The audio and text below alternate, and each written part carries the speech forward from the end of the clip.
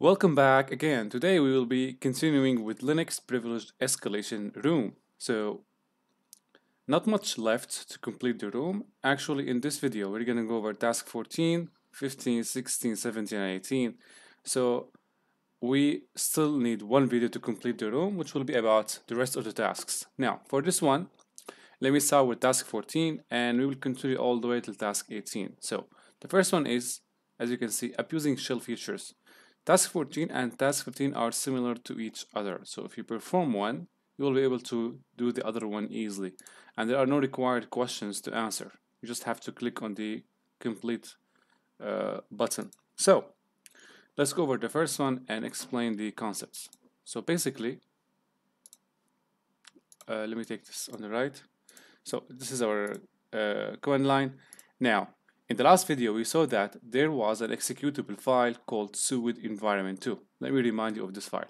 So if you cd to, or without cd, let's ls-la user local bin. There was a file called sudo environment, right? And if you run strings on sudo environment, strings, I have to define the full path since I am not on the directory. So let's take the full path /sudo environment. So remember that this executable was using the service to start the Apache server.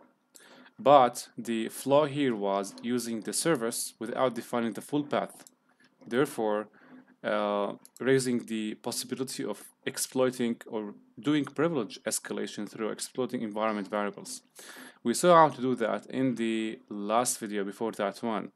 Now, in this video, we will examine the sudo environment2. So let's clear and try to run strings on this executable file. User local bin sudo environment2. This time, we see it is using the full absolute path of the executable, which means there is no way we can do environment variables exploitation for privilege escalation. So what we will do here then, basically, we will check out the bash version. So if we type bin bash -- version, we see it is version 4.1.5. So basically, all bash versions lower than 4.2 are susceptible or vulnerable to some sort to vulnerabilities. Among these vulnerabilities is the ability to create shell functions. So basically, we can use the fact that bash is old here to create shell functions and then export the shell functions to replace the executable file we are trying to exploit here. Okay, so we can make an executable file called service that uses bash shell functions. And this is only achievable if the bash version is below 4.2. So let's go over the process of creating a shell function. The shell function will just spawn a shell under the root user. So basically, the first condition is that we have the bash version be lower than 4.2, and the second condition is that the user or the executable file that we're trying to exploit has the sudo bit set. If you have two of these conditions met, then you can do shell functions and use the shell functions to escalate your privileges. So how to create a shell function or a bash function?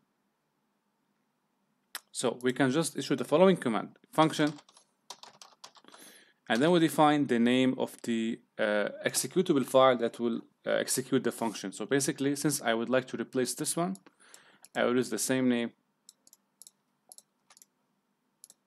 All right, and then we define the function by starting braces. Inside the braces, one space. So here we would like to put what we would like to execute basically with this function. So the function will execute simply bin bash, right? So bin bash. And we type -p to preserve the permissions, right? Since the executable is run by root, we would like to spawn bin bash preserving the permissions. Okay, so we type -p, and that's it. So that's the first step. So we have created the function now. Next we need to export that one to replace the original one. So use the export -f user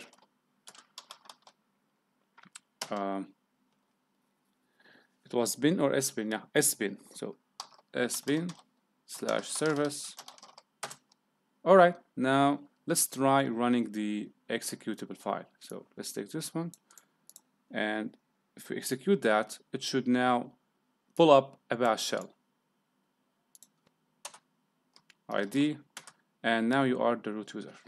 So let's summarize. So we have an executable file that has the sudo bit set and is run by root. We checked the bash version. It is lower than 4.15, lower than 4.2, which means we can just pull up a shell function and export it to replace the binary here, so that we can gain root shell. Okay, that's the first one. Let's exit out of the shell here now and go to the next task. Next task, we will examine history files. So basically, normally when you log in any user, so say to root, you will be prompted to type the password. This password will not be visible in the history file. But if you type out passwords in the command prompt like that, all right, in the command line, these passwords will be recorded in the history files. So it is a good idea to check the history files whenever you are conducting privilege escalation. There are high chances that these history files contain plain text passwords. So what do we do here?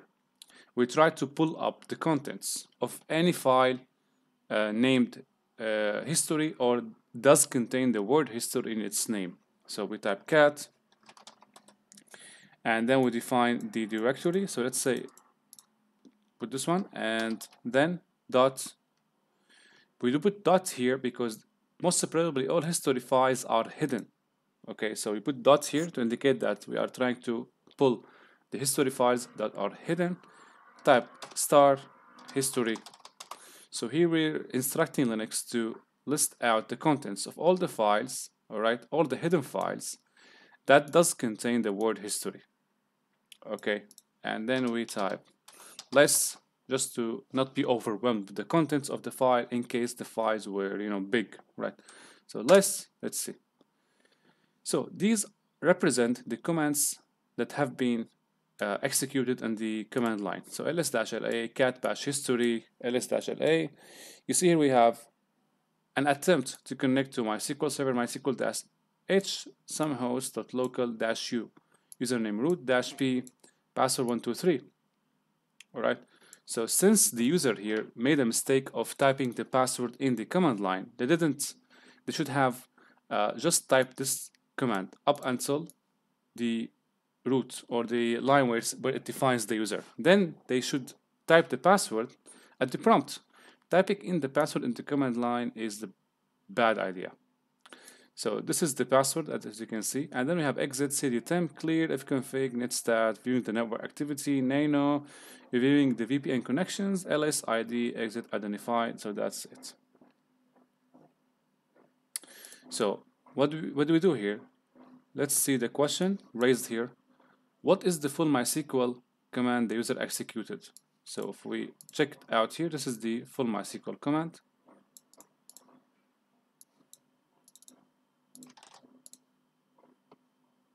This is the answer for the first one, but we're not finished yet. Let's try out this password. So quit su root, and now you are the root user. Okay, exit. So these are the history files. Other things to check out when you conduct privilege escalation is the configuration files. Mostly configuration files could be web configuration, database configuration files, VPN configuration files. You want to check out these files because oftentimes developers or system administrators would type plain text passwords into these files and they would forget to secure these files with the proper permissions. So now you are a user, okay? If any file or every configuration file contains plain text passwords, you would need to prevent normal users like this one from reading out this file. So if you go to home user ls, you see there is a configuration file myvpn.openvpn. If we cat that file, let's see here.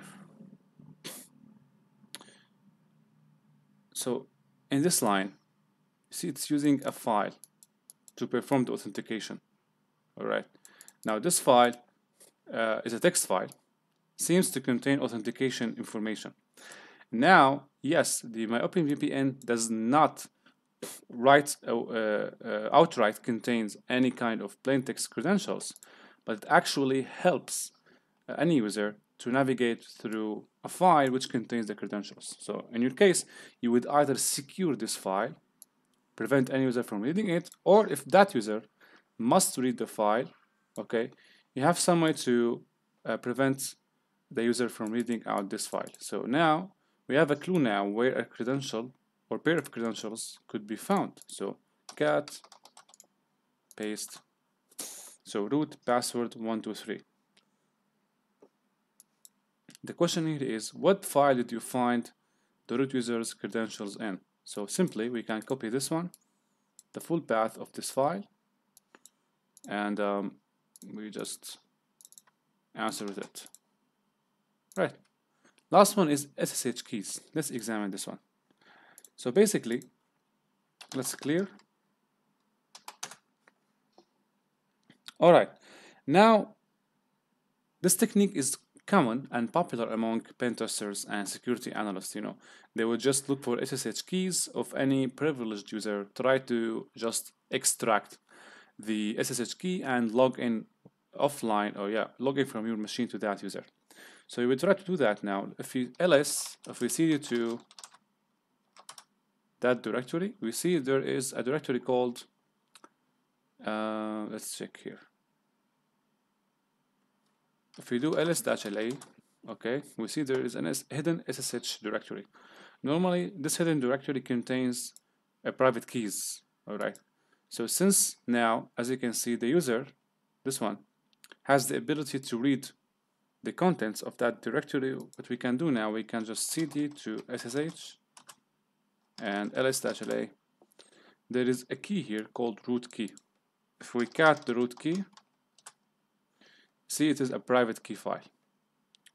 Now, technically you can use that private key file, take it and just log in to the SSH of the root user. Before doing that, let's just formalize the keyword, the SSH key, to be in good format. So you can type just SSH key format check.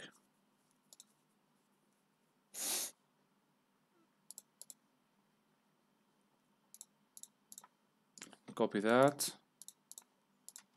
put the private key, format the private key. All right, now you have to, let's see, private key with header, private key with string format, copy the one with header. So copy that into, into your machine.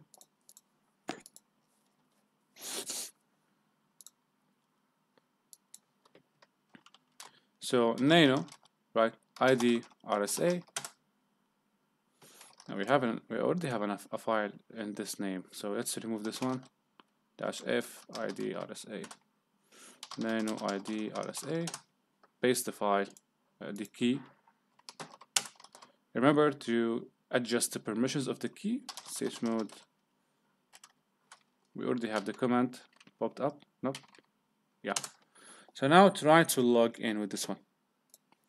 So SSH-i ID RSA root, and just change the IP address.